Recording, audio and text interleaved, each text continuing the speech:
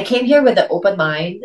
I didn't plan to stay for very long, but I wanted to try something different. And I wanted to see if it's good for my family and my kids. Hmm.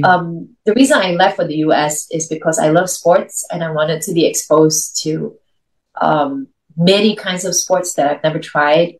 Um, I mean, on top of other very important reasons, this was one of the consideration. Hmm. And I think I also wished that I had started sports earlier and had adopted sports in a different way than it's available here in Singapore. Hmm.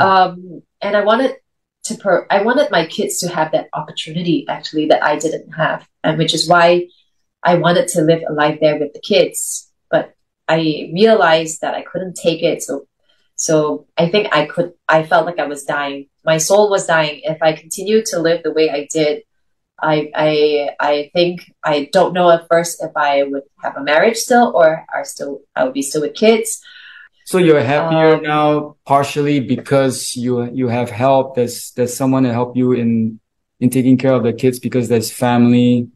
Is that the point I'm hearing versus the US? that is, I mean, of course, aside from sometimes I feel like I said, I wish I could still, be a better mom.